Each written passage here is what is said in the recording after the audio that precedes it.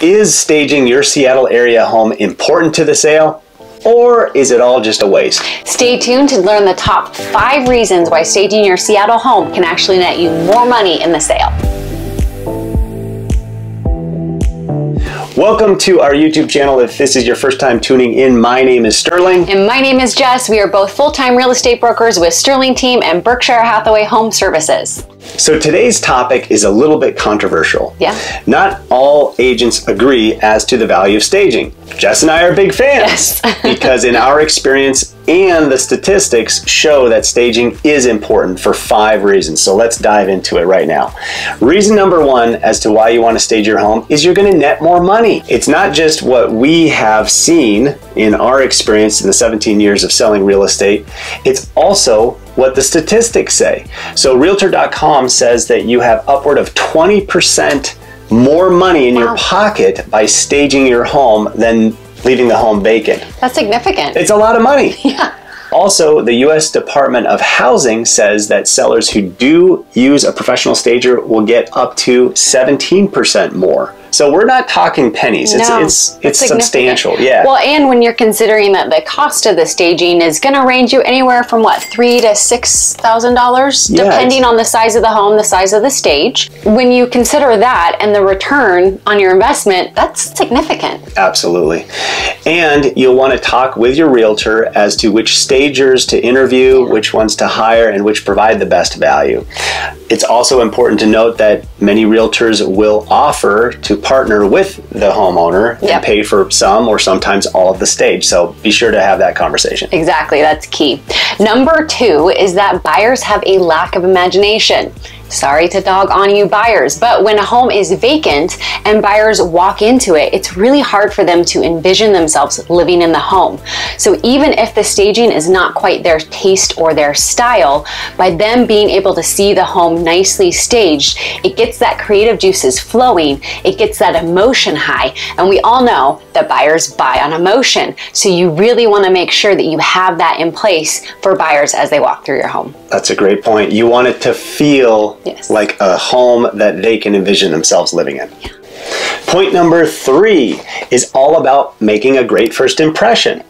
So it relates to point number 2. And Jess and I didn't just roll out of bed and pop on the YouTube, press record, and make this video.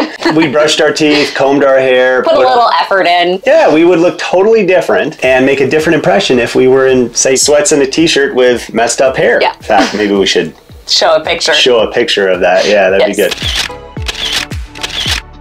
So we only have a few seconds to make that first impression. Yeah. And also, staging is important because you're going to make that impression online. They're going to be looking at their smartphone, at the pictures.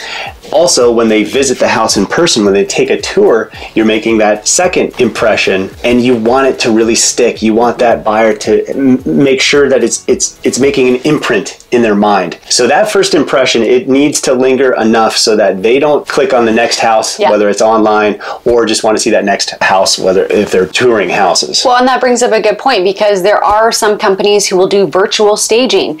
The problem with that, though, is the buyers may like it online, but once they show up to your house in person and open that door, again, there's no furniture inside. It's really hard for them to make that connection unless they see the physical pieces in your home. That's a great point, Jess. We've had a number of buyers check out a house online and they see it virtual staged, and some of those photos are very convincing. So it looks like they're going to see this beautifully appointed house, and then we open up the front door and they're let down. It's like, who robbed this place? It just feels empty and cold. There's lonely. No warmth or lights or any of that. Yeah. Exactly. And these homes would sell just fine vacant. But you as a home seller don't want to sell fine or okay. You want it to be as perfect as possible. Well, because we are trying to maximize the sale and net you the most money. So here are some photos of some homes that we recently sold, before photos of the vacant space. Again, great home. And then here are the after photos of that same space that's been staged.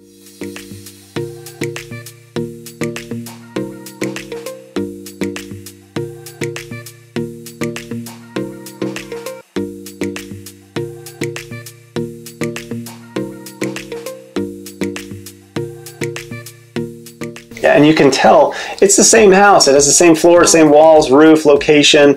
All of it is the same house. It hasn't been majorly remodeled. The difference is by accessorizing and staging the home, it just enhances it. Yeah. It makes it feel like a home, warm, makes it feel inviting, and that's the value that staging provides, is it takes an empty house and turns it into a welcoming home. So number 4 is that your home will sell faster. So not only will it sell for more money, but it will sell quicker. According to Realtor.com, it'll sell 88% faster. Now you may be thinking to yourself, wait, aren't homes selling fast anyway? The majority of them are. At the same time, we do know that the longer a house sits on the market, that correlates to a lower purchase price. So you don't want to take the risk of not putting your best foot forward, like we talked about earlier, and taking longer to sell.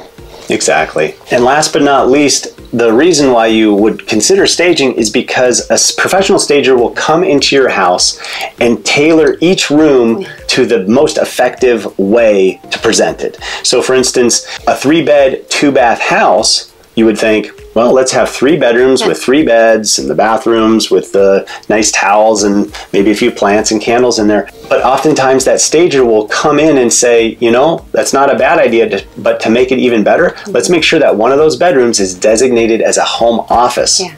So many people these days, working from home, the remote workplace, they want to have a home office. So even though you have a 3-bedroom house, making sure that 2 of those rooms are designated as bedrooms and 1 home office, that can actually yield a better result. That's right, and that brings up a great point that sometimes we have homes that have a unique layout. And so by having the stager be creative in how they stage that space, it again connects with the buyer's creativity to realize, oh, this room that I didn't know what to do with if it had no furniture in it could actually be a playroom. It could be an office. It could be a sewing room. It could be a craft room. Whatever it is, that can help get those juices flowing and make those buyers connect with that home. And that's a great thing to also mention, is that you're not looking to work with a stager who just puts furniture in there for the sake of filling space. There's fabric, there's color, there's dimensions, there's the quality. So you want to make sure that you're working with somebody who can come in and really tailor make it to fit the profile of the home and also that demographic that's going to be coming in and falling in love. That's what you want. You want that home buyer to come in and fall in love with your home, and staging is a big part of that. Now, that brings up a great point. Do we need to stage the home 100% of the time, all the time, or are there circumstances where maybe it wouldn't be in our best interest? Yeah, if you don't stage your home, your life is over. Dun, dun, dun! No, that's not the case. But while we're huge fans of staging, in most instances, there are a few exceptions where you may not want to stage. Number 1 is if your house is selling to an investor. It could be a tear down where the value in the land is much higher than keeping the house, and in those instances the investors don't need the home staged. Or maybe the house is a hoarder house. We have sold a number of hoarder houses, and pictures of that doesn't always exude the best impression. So in those instances, there are times where you don't want to hassle with staging, and it may not be effective for the demographic that you're selling to. Yep. Number 2 would be if, let's say that you lived out of state and it was an estate sale and you just don't have the time, capacity, bandwidth to deal with preparing the home for sale. You'd rather leave a little money on the table, put it on the market, get it sold as easy and low stress as possible to you. In that instance, maybe it is worth evaluating whether or not the staging is actually going to net you more money. Along that would be if it's an extremely, extremely dated home or a motif home. In that instance, you'd want to check with your professional real estate agent and get their opinion as to whether or not that would benefit you. And the third reason as to why you may not want to stage your home is if you are the exception to the rule, and that is when you have a perfectly appointed home with furniture, with art, and the stager, we would recommend, still visits your home because there could be a few little tweaks. Minor tweaks can still make a big, big difference, and the devil is oftentimes in the details. But on occasion, maybe 1 out of 20 homeowners has a home that is so well appointed that the stager comes in and says, you know what, my work here will not improve things, so having it more or less as is a great way to feature the home. Well, and that brings up a great point. Sometimes there's the in-betweeners. So there are the people who do have nice pieces of furniture in their home. They have a nice home. They've done really great things with the home. It does shine. And in that case, it is still beneficial for the stager to come in and maybe recommend removing a few items to enhance the space, as well as maybe only bringing in 1 or 2 pieces that will really make a big impact. So again, that is just going back to that point of why it's so important to be working with a real estate professional to get that stager consultation and make sure that you are maximizing the sale. Thanks so much for watching this video. We sure hope that you enjoyed it. And if you did like it, please make sure you below. hit the like and subscribe button. And if you didn't like it, you can still do that. Like it anyway.